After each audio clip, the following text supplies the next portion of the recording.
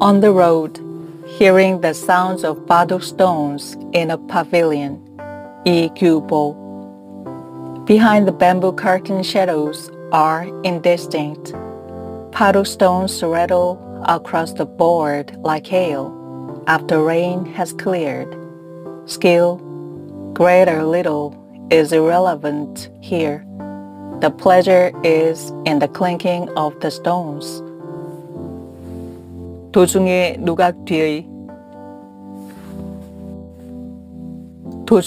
누각 위의 바둑소리 이규보.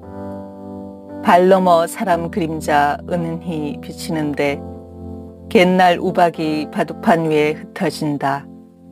바둑수야 높든 말든 알 바 아니지만 멀어지는 바둑알 소리가 그럴듯하네. Igyubo is the Korean poet of transcendence.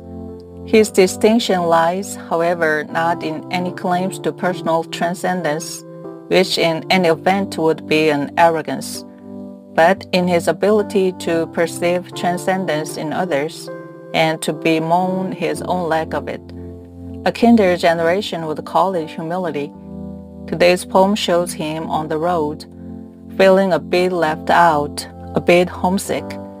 He is on the outside, looking in at the Paduk players, wishing wistfully that he was at home sharing a similar camaraderie with his friends.